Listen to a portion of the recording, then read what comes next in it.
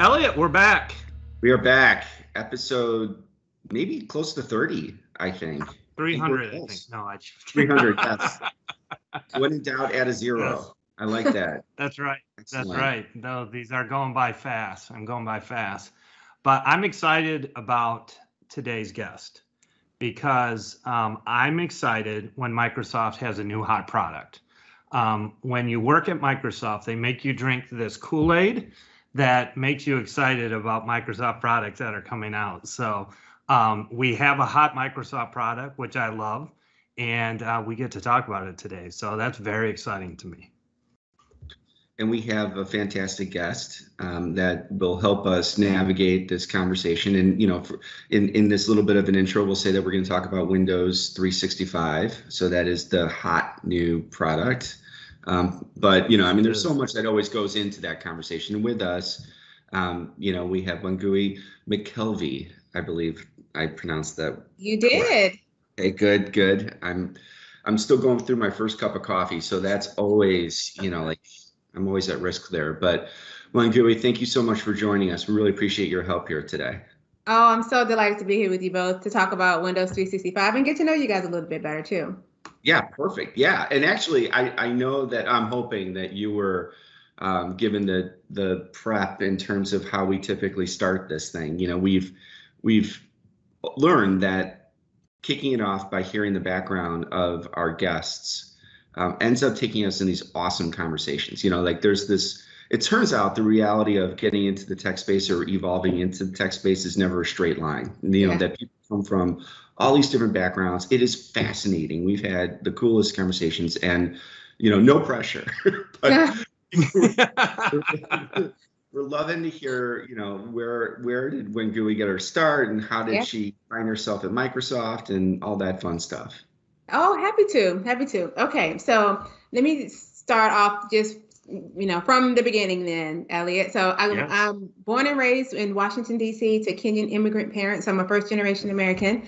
And I spent my early formative years in Washington and then went off to college down in Tallahassee, Florida at a historically Black college and university called Florida A&M University. I was in the Marching 100, which is one of the best bands you'll ever see, especially if you're in Florida, you know what I'm talking about. And I had a blast there. And so that's probably where I got my first taste of wow, I really like being a part of a team. And I also got to be section leader of my section, which helped me realize wow, I kind of like this leadership thing too. That's kind of fun. So then after college, I moved to Indiana to go work at the Kroger company. Kroger came on campus to recruit fresh out of college kids to come into their management training program. And so again, I had this love of okay, I think I like being a leader. I think I like managing people, and I love everything about business. And so I was like, this sounds like a good idea. So went sight unseen to Indiana, never been there before in my life, right after college, and went there and got into the management training program. It was fantastic training ground for a 22-year-old to figure out how to run a business. So think about it. You're talking to customers every day. You're working with vendors that are coming in the stores. You are working with employees to make sure that they're doing what they need to do. You're talking with HR. You're talking with legal. It's just all of the functions that you need to run a business you learn. And it was great. It was a really great experience for me. I learned how to run a store. And then here I am, 22 years old, managing a store of 100 people after the program. So quick learning. And I quickly realized that wasn't really for me. I enjoyed the experience, but I was like, man, long hours. I was away from my family. And I came to my senses and said, maybe I need to go back to DC. So I did. And while I was in college, I actually had an opportunity to be a part of a program called Inroads that allows you kids in different communities to come and go intern at some major companies. And so my company, I had to go and get the interview and actually get them to give me an offer. And it was at the Washington Post. And so throughout high school, from my senior year all the way through college, I had an internship at the Post. And so I had kept relationships there. And so I went back to the Post. And this is back in 1999 or 98, something like that, maybe 99. And this is when the Post is really kind of realizing oh, this thing called the internet is coming and people are wanting to beat their news online. And, I remember hearing, and I was in the market research team. And so I'm like, we're showing data like, okay, yeah, subscribership is going down, readership is going up. And the channels that we're used to are not the same ones that are coming online. And so I saw the company like really like come to this realization that, oh, like, so you mean people don't want to have the Sunday paper in their hands every day and like physically looking at a piece of paper? And then they were getting ready to launch. Back then, they used to call Washington Post Newsweek Interactive, and then it became WashingtonPost.com. So got to start there, and that was a really great experience. And then I found my way here in Atlanta. Short story there was a boy. He asked me to marry him. I said yes. I moved to Atlanta. And so I came here to work at a small advertising agency, and then did that for a while. I worked my way up and ended up managing the whole team there, and then decided to go back to grad school. And I went to Emory here in Atlanta, and I decided to do it in the evening because at that point, I'm working. I didn't want to be poor, so I had to work and go to school at the same time. So I did that. And at Emory, I met some really great teammates that were on my team in different groups. And a few of them were at a company that IBM had just acquired called Internet Security Systems. And so they were looking for product marketers to come over, and they asked me if I would be interested. And I was like, sure, I don't know anything about cybersecurity, but why not? And so I did. So I took that leap and went over after getting the MBA to IBM. And this was an interesting time because security was not a core competency at the company. We had sort of assets all over the company, and they had just acquired this big, like the biggest security acquisition that they had at the time. And so I got to be a part of some of the, early teams that were coming together to really build this business. And so I spent 13 years at IBM, most of it in security. And I watched us sort of have all of these disparate pieces all over the company. Then we brought it together to form a software unit. And then it became this integrated unit, and then became one of the strategic imperatives for the company. And so I did that for about 12 years and ended up being VP of product marketing after that whole stint.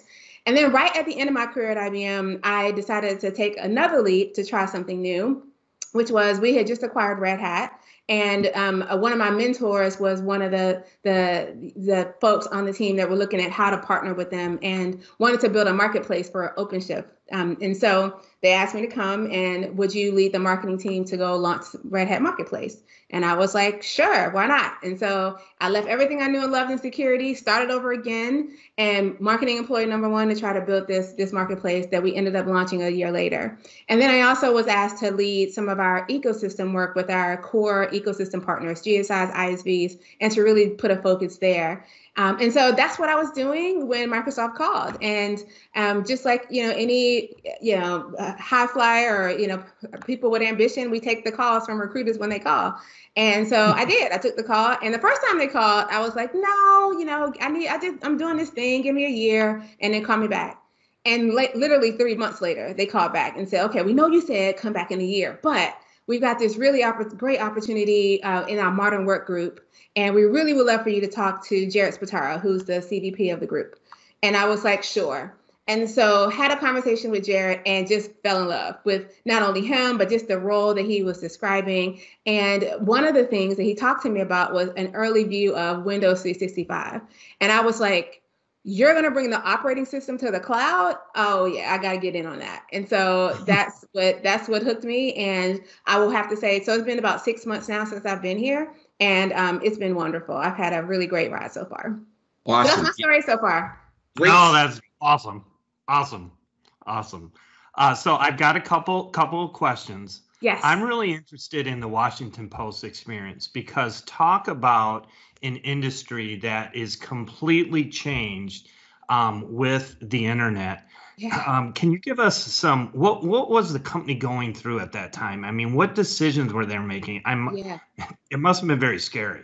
It was really interesting, because a lot of the people that I was working with have been there, 15, 20 years, and, right, made their bread and butter on Sunday subscriptions, right? Like that was the absolute cash cow of the company. They certainly had other channels. They had like some local TV stations and some other things, but the paper was its biggest sort of draw. And so what was happening was they were realizing that the readership and circulation numbers were starting to decline in core pieces of the subscriber base that they were used to. And we were at the time just trying to like uncover that and surface that and what is driving that. And what was happening was that as the baby boomer generation started to get older, like that was the core group. But then as, Gen X, Gen Y, and the rest of these folks were coming up, they weren't as committed to getting a subscription to the paper every day or having it dropped off at their driveway every day or even picking up the Sunday paper at home. And so we saw just this whole sort of transformation of how people were going to be consuming news. And I remember hearing some people say, people aren't going to read online. And it was like, no, actually, that was where the market was headed. And so I saw the company really try to disrupt itself a bit and try to get ahead of it. And which is why you saw the, Newsweek Interactive and Washington Post, initial websites go up to be able to start to capture some of that. Yeah. Right. No, that's really cool. Not to take us off into pivot land, but I have to say I miss the Sunday paper, and I completely get what happened, and I completely am, into obviously, I've been living in the tech space for so long. I'm the beneficiary of so much of that evolution, but I used to love waking up, going to Sunday paper and spending my morning drinking a cup of coffee and reading, the sort of the granularity of the newspaper. And I fell in love with that. And I wish there was a balancing act on that, because I get both sides of the equation. The reason I say that was on, my wife and I spent the weekend in the city. We had one of those city weekends together. It was really nice. And we woke up and the hotel had a Sunday paper. And I was like, look, it's a Sunday paper. And I was so excited. But I'm lamenting the past, and I continue to find myself feeling old. So I'm done with this. I'm done with this message. You were absolutely the demographic that they were hoping for. So, but the rest of us coming behind, it just wasn't what people were doing. So, anyway, it was really cool to see the company go through that. Yeah, I imagine that's transformation, no doubt, no doubt. But what was the instrument in band? That's the one I want to know. I had played both the flute and the piccolo. In our marching band, we had piccolo, which is basically a smaller version of the flute, higher pitch. And then in our symphonic and wind bands, I did the flute. That is cool. That is really cool. That's very cool. That's awesome. Very cool. And another fun story is when we had Jared on the podcast, we fell in love with him as well. And and his research and his brain, and oh my gosh, that's one of the smartest people I think I've ever virtually met. He's an incredible human, yes. But I think what was interesting, and I don't know if this was on the podcast or before, but he mentioned you by name. And what I think is really interesting is when I was at Microsoft, when you got hired at that time, 10 years ago, you would have had to be in Seattle, right? And Jared mentioned that if they don't have this new mobile policy, you would never have joined Microsoft. Oh, yeah. I literally asked him 3 times in the interview process. And I said to him, I was like, look, the reason I never talked to Microsoft is because of this requirement to move. And so, I just need to know before we go any further, I live in Atlanta, and I'm not moving to Seattle. So are you sure you want me? And he was like, oh, no, Wangui, we're changing. I know that's our history, but we're changing that. In fact, we're making a big investment in Atlanta. Go see, you should go. I'm like, actually, you're right. I have started to see some news about Microsoft's investment in Atlanta. And so, but I did ask him 3 times because it was really wow, you guys are actually going to do this, because for a long time, it just wasn't an option for me. And now it is. Yeah. Yeah. Funny story. I'll give you a quick funny story from when I was at Microsoft. So I was out of the Cincinnati office, and there was actually an employee that worked in Cincinnati that reported into one of the product groups. And that was a no-no, a big no-no at the time. So Ballmer came to visit our office, and he mentioned, and he said, this model is working really well. And he mentioned his boss by name, and Ballmer looks at him and he goes, I'm going to need to call him because I don't really like this situation. So things have changed, really, really have changed at Microsoft, and being able to have, people that report into Redmond Group be in different locations is going to make the company better. So I just love to hear it. Yeah, I'm very excited. I'm very fortunate that I get to benefit from this new change in mindset. So it's awesome. That is. And, obviously the cloud lets us do that. And so moment in time for us to maybe talk about Windows 365. Yes. It is fascinating to me. I was a little bit surprised, to be honest, that this was a, I don't, pivot's not the right word, an introduction, this new, product offering, however we're going to talk about it. And I know it's coming from lots of different directions. But, if you were to start the conversation by saying, why the operating system in the cloud, like the way you said that, and what does it bring to the table? Let's start there, and then maybe see where that takes us. Okay. And so desktop virtualization has been around for a long time, right? But what we know is about 20% of organizations have actually taken advantage of it. And the reason for that are a lot of reasons. It's super complicated and it requires some specific expertise in organizations. And so what we wanted to do with Windows 365 was just lower the barrier of entry into this sort of desktop virtualization experience. And the reason for that is that it allows you to have scale, you can have lower costs, and it just gives you flexibility that you just wouldn't normally have because you're not bound to a device. And so what we've done is we created this service called Windows 365 that allows you to stream your Windows 10 or Windows 11 experience from the cloud to any device. So that's a Linux, that's an Apple, that's an iOS, or a Mac. And what it does is it just frees you to be able to take Windows wherever you want. And we built it so that you can literally have it go up and running in like 6 or 7 clicks. So the citizen IT person that's in an organization that doesn't have a big team or big budget, however they manage their physical PCs, this is how they will manage their cloud PCs. They get spun up from the service. And so we really wanted to lower the barrier of entry. And we also wanted to put it in the tools in the hands of the people that are already doing this work. And so we really, really focus on simplicity because we saw and heard from customers like that's been the biggest issue. It's just too complicated, the other stuff. And so this allows us to do something much simpler and then put it in the hands of the people that are doing this with their physical PCs. Yep, perfect. And so I'm going to start asking questions that I think will help us frame it a bit. Okay. So, because what we've learned about the podcast is that people come to these conversations from different backgrounds. Like some folks may not, even know what is a virtual desktop. Yeah. And so, and others may be engineers. And so sort of part of this is understanding both ends of it. Obviously, a virtual desktop, is the ability to project a desktop from, I would call it a server-based location. The desktop doesn't exist within the actual PC or laptop. It's being projected onto the laptop from a server or the cloud in this case. And that, and what I've always come to acknowledge is that provides a certain level of security, structure, and control that is beneficial. Particularly what we know today about our hybrid workplace is that, managing security is different, and having a centralized approach to it can be very helpful because you don't have as much control on that desktop or that PC. So this virtual desktop experience helps there. And I think that description speaks to what you're saying in terms of some of the complexity, because if you're doing it on a server-based structure, you have administrators and all those, nuances, if you will. Now, here's where I get my first question.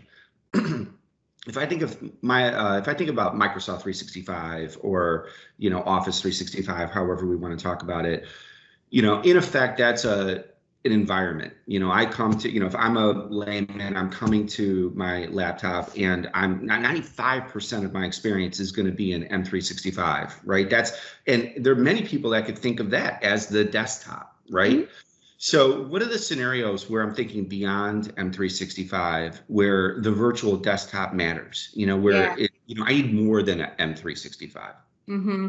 Yeah. So I think a couple scenarios that we think this really helps with. So let's talk about like real simple example is interns. So think about what happens in a company when interns show up every summer. You usually have to get them, all their credentials. You got to get them a device. You got to image the device. You got to ship it to them. They got to get it. They got to be able to log in. They call the help desk because they can't figure it out. They do their internships for about 8-9 weeks, and then they got to now get a box sent to them, send it back. If they're, especially this past year, it's all been hybrid anyway. So what Windows 365 allows you to do is they can just use whatever device they have, and it allows them to be able to stream the corporate image down to any device that they want. And the beauty from a company standpoint is that you can give them whatever compute you need or whatever storage they need, and then when they leave, you just shut the access off. And so the user then is completely deprovisioned without having to do anything. And what's also cool is that as they're working with you, once they log out, then nothing is left on their device. So you don't have to worry about any security implications or any of that, because it's as simple as going into a browser and logging in to get to the experience. So I think for like these sort of temporary workers or contractors or interns, this provides a really interesting way to be able to get the team members that you're bringing in, the temporary team members, what they need quickly. So that's one thing I would say is a way that you might think beyond M365, just getting people access to the environment that you want them to have. Yeah, perfect. And so that was helpful, and one of the things that is helpful for me in hearing you describe that is because I know that there's these questions, if I have a PC, right, it's got an operating system in it. So how does that work when you've got another operating system in the cloud? And you answered that because you're redirecting the PC to talk to another operating system when you log in, right? Mm-hmm. So that's and I'm saying stuff that may sound obvious to you, but there are folks out there that are asking themselves, hey, the PC has an operating system. Why am I putting another operating system on it? But it's so that you can put yourself into another environment that's being controlled by the company. And that's in essence the way that's the value, and it's happening in the login process. That's so right. That's helpful. Yep. What about proprietary applications? I bet that's, so if I'm a manufacturer, finance, I can still manage that within the Windows 365 environment, and that's helpful as well. That's right. And the cool thing too is you manage all of this if you got an IT team that's using Microsoft Endpoint Manager as an example to manage all their endpoints. You just manage these cloud PCs just right alongside your physical PC. So all of the control and everything that you're used to, you get with this service as well. Yeah, brave new world. I love the term cloud PC. I really think that's cool and where we're going. It's so funny though, because we struggled on and I was one of the ones that was like, I don't know about this name, y'all, because can we actually make this work and make this claim? And the more we talked about it, the more we talked to analysts and customers and also sort of wrestled with it internally, we were like, yeah, we got to call it this. It can't be anything else. So yeah, it's funny though, because it wasn't as easy as it wasn't easy, huh? Yeah, exactly. So Wangui, I think about this as a great service in the educational space, right? What we've learned over the last couple of years, right, is people need PCs, they need access, they need internet, and when I think of a school system, they have zero to no IT staff. I mean, negative IT staff, yeah. Right? And to provide an operating system that they can lock down and be in the cloud and be very easy like this seems to me like a great fit. Was part of your development and thought process as you roll this out to be kind of targeted to the educational space? It's a really great question, and certainly we've got education on our minds across the company. I would say I don't think it was sort of our first initial sort of use case or scenario or industry to target. We were really thinking about small to medium businesses and these smaller teams that just didn't have access to some of the skills and expertise that could take advantage of some of this. But we are absolutely looking at this as is this something we can expand to really help with the increasing focus on education systems needing to have compute in really, very rural areas that maybe not have the bandwidth that you see in other areas. And so we're thinking about all of those things. But yeah, I mean, I feel like this is just the beginning for us, and we're going to, learn a lot. And what's cool about it is that we are really seeing some strong interest so far. And I think as we get more customers in, it'll tell us hey, we got this right, or hey, we might have missed something. But I think education, you're right. I've got 3 young kids in school, and the thing that drove me crazy during the pandemic is that the school system just sent them all home with Chromebooks. And I was like, wait a minute, what are you doing? Yeah. So I am very interested in wanting to help education systems see they have other options that might be a little bit better. Yes, they do. That's good. Talk about a brave new world, having 3 kids at home during the last 18 months. Yeah, good for you. Oh yeah, it was an adventure and then some, but we made it. We made Yeah, it. yeah. The folks that listen to the podcast know that my wife is a third grade teacher, and it's been fun, and now she's back at school, but for a year and change, our house was the school, and watching that whole thing was funny. I mean, it was funny and it was traumatic sometimes, but Oh yeah. yeah. Well, Elliot, my husband's a teacher as well. He teaches music in elementary school. So imagine what that was like. Like he was coming home, he was at home. I would be hearing all kind of sounds coming from the room with him trying to entertain kindergartners and pre-K kids online. It was very cute to watch, I have to say. It is cute. I mean, it is cute. So I appreciate that. So you guys are going to have a little band happening at some point. I mean, it might be. My oldest is already playing the flute, and my middle one, she's like, I want to sing, Mom. And then the 5-year-old, she's just like banging on everything. So we'll see. That is awesome. There you go. You got it. That's great. So when we think about 365, right? I understand that there's a couple flavors to it. So these are other questions that I've had over the last, 3 or 4 weeks. Because it was introduced, I want to say it was introduced at Inspire. It was, yeah. Okay, great. So since Inspire, which was only 4 or 5 weeks ago, does it feel like that? Yeah, I know. Like this whole time thing. All these questions come out, and my understanding today is that there's 2 flavors of 365 at this point, and then I'm always getting, well, how does this differentiate from Azure Desktop, right? So you have that, right? Yes. So for me, what's interesting is what are the differences? Yep. And then just from a product management perspective, how did you guys approach it? What were your concerns? How are you differentiating the market? Yeah, really great question. So there are 2 editions, the business and enterprise edition. And really it's just based on, number of seats. That's really the key difference there. And you get a bit more with the enterprise version. But with Azure Virtual Desktop, we really wanted to make sure that we created really clear lines of what AVD is versus what Windows 365 is. And the simplest way I can explain it is like this.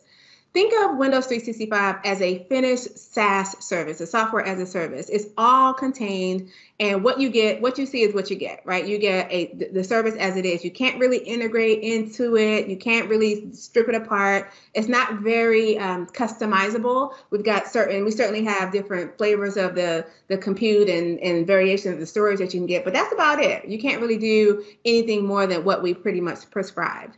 With AVD, think of that as a platform as a service, right? And so this is our cloud VDI platform that allows you to have maximum flexibility and maximum control. And it can do things like remote app streaming and other things that Windows 365 can't really do as well. And so that's really it. And it also requires expertise, right? So if you've got expertise in your environment, you want to have maximum control and maximum flexibility and have all of the capability that a VDI experience can bring you, then you should use AVD. But if you don't have that exact need or requirement, but you still want to take some advantage, then that's when you might think of Windows 365 as an option for you. Okay, and that's helpful. That makes sense. Were you guys worried about? Yeah. Okay. There were lots of meetings, lots of conversations. In fact, we even, had making sure that our sales teams were fully aware. We made sure that all of the things between the teams were super clear because we did not want to disrupt that business. That business is doing great, and we did not want to do anything to cause it any harm. And so we really made sure to be careful about how we talked about Windows 365 in relation to AVD and vice versa. And so our teams worked together quite well to put together messaging and comparisons and how to talk about it and all of that internally. So yeah, lots of concern to make sure we did no harm to that part of the business. Yeah, good. Makes sense. Go ahead. Yeah, I just have a question. What is the experience like when you log in? So I'm trying to think, how we log in our PC today. And then my second thing, what happens if you're not connected, right? What happens if you're on airplanes, things like that? What does the offline kind of version feel like? And what would users experience in kind of both of those scenarios? Yeah, so it's literally as simple as going to windows365.com and logging in. and it's there. And so you go in, you log in, you set up everything. You can provision users. You can do individuals or groups. You can give them different like options. It's literally like click of a button. Okay, this person needs, I don't know, 820 gig of RAM, and this person needs something else. And it's literally all clicks. And then you just spin them up. You can create policies and apply baselines that we already have there. You can create new ones. And so it's really super simple point and click type of interface. And so that's what the IT person admin would experience. And the end user, it would look just like you would if you have multiple desktops. You know how you on your PC today, you can have multiple desktops. It's simple. It looks just like that. It looks like you're just logging into your PC. Now, when you work, and we're all working on some upcoming features where we actually enable more offline support and help. But essentially what happens, if you get cut off, then when you get back on, it's exactly how you left it. So the state is exactly the same. And it's also that way if you pick up and move to a different device. So say you start off on your PC and then you want to go check it out on your iPad, the state is exactly the same. But there is no offline experience. Yes. So right. So there, there is no offline experience that then syncs later. Not yet. But we are certainly, that's a fast follow for us. But that's certainly what we want to enable as well. But so that's absolutely the direction we're going to go. But right now, if you lose connection, then it'll just be where you left it. Yeah. Okay. Interesting. But really flexible, right? I know we all work from home now, but back in the day, right? When you're working in the office and being able to get, your same experience on a home device or a iPad or whatever, what great functionality. That's pretty cool. Yeah. So I see that I think you call it the pilot is full, which is great. That means there's a lot of people really interested. So what does it look like, kind of the next phases of release, and what's happening? How's this all going to play out? Yeah, so we did have a tremendous interest in the trials when we launched, and so we went back and now are going to be getting ready to open it back up here soon to allow people to try it out, because we certainly want to let that be available for folks. And then so you'll see us continue to have continuous innovation coming out. We have Ignite conference coming up in November, and so you'll see us do more there, talking about some new enhancements and capabilities there. And then you'll continue to see us talk about this more and more as we go into next year and beyond. So we're really excited. We think we got a winner here, and so we're just really excited to see what customers think about it. Right. So are you going to do versions, or because obviously if it's a cloud app, you can just update great things at will, right? Is that basically how it's going to flow? Yes. Yeah. Exactly. Awesome. Yep. Cool. Yep. I'm so happy that we're getting out of the land of versions. That's, honestly, it's wonderful. It is. So last couple questions here. In terms of security, you're coming from this really rich security background. As you look at where we are right now with Windows 365 and pretty much the whole 365 environment, what are you looking at in terms of recent developments, feature enhancements? What is 365 bringing to the security conversation? I know that, what we know with certainty is that that's on top of everybody's mind, right? So, if we're thinking about 365 as a product or an offering, what's it bringing to the security conversation? Yeah, it's so important, and it impacts everybody, right? And so I think in everything we're doing, we're always wanting to make sure that we are providing the security that people just expect, right? And it's no longer a nice to have, it's a must have. And so I think one of the coolest things about Windows 365, like I mentioned earlier, is that from an end user perspective, once you log off, there's nothing on your device. So you don't even have to worry about company secrets getting left off on your computer, and you lose your PC in a cab after you finish your session. It's just not going to be there. So I think that's one of the sort of designs that we put into place that just makes it, really kind of, I don't want to call it foolproof, but I'm going to say easier for the end users to not have to be the reason that, a company gets breached. Because we know oftentimes attackers attack the end users, right? You get a phishing email that you click on something, or they get access to your machine somehow. So that is one way we really want to make it super easy. And we also have security baselines that we put into the setup of Windows 365 so that you don't even have to think about what type of security protocols I should enable in my organization. We already created that for you as a baseline. So you can take what we provided or you can add additional to that. And so it really is baked in from the IT admin's perspective as well as the end user's perspective. Yeah, it's really cool. Great developments, I think. Bob, you're shaking your head. That's the problem. If people are listening to just the podcast, they can't see the movement here. So I know. No, I mean, it's taking security to where I think we all wish it was, right, from the beginning, right? And I don't want to say security for dummies, but it's really having that baseline to start from, a good security platform, right, which is so important, because I think in the past people may make mistakes, don't turn on certain things, and that's when the bad things happen. So starting from a secure baseline and having the flexibility is so important, right? You talked about kind of the market that you're going after, right? The medium and small business, and they're another group or market that has very few IT people, right? And because they're trying to make money, they're trying to specialize in what they do best. And maybe IT is not that. So, there are not a ton of resources. So to have things that make it easy for them to be able to deploy, to get to employees, to manage, and that's secure, I mean, it's a no-brainer. And no wonder this is a hot Microsoft product right now. It's so true. And we are such an enterprise focused company. That's where we made our bread and butter. And so I was just so delighted to see the care and the effort that we did to build this to, of course, enterprises are going to want to use it. And of course, it's going to be able to work for them. But the care that the engineering team took to make sure that this was actually talking to citizen IT and SMB type of customers, I thought was really great. Yeah.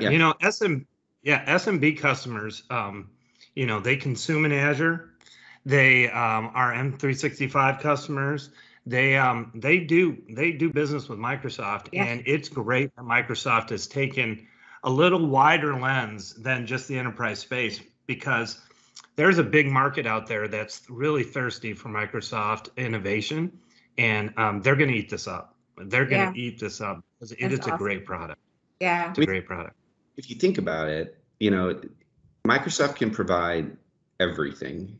Just for a moment, and think about a Surface device with 365 as the operating system, with 365 Office or Dynamics, and imagine even a managed service behind it, managing the technology environment for the client. I mean, we are, there is this moment in time where the whole thing is in front of us. It's kind of amazing. I mean, I don't know if it's ever really been there like this before. I think it's a tremendous opportunity for Microsoft and for the partners, to be able to put together this, I hate using terms like one-stop shop, but really it could be that way. If I'm a small business and I really just want to focus on my business, everything can come from one place. And that's pretty cool. That's a new thing. Yeah, really exciting stuff. So yeah, we're super excited. Awesome. So I think we're good. I mean, but this has been incredible. Wangui, thank you so much for your insight here and your thoughts and just helping us talk through Windows 365. It's really cool. Oh, it's so great. It's so great to meet you guys and have this conversation. So enjoyed it. Thank you so much for having me. Of course. Thank you, Wangui. And then Bob, now we should pause and ask our listeners to subscribe and to tell their friends to subscribe. That's right. Get it out. Yes, two guys. We're one stop Wangui here. We gotta everyone's got to hear this. Okay. All right, folks. Well, thank you for listening, and we hope to talk to you soon. Have a good one.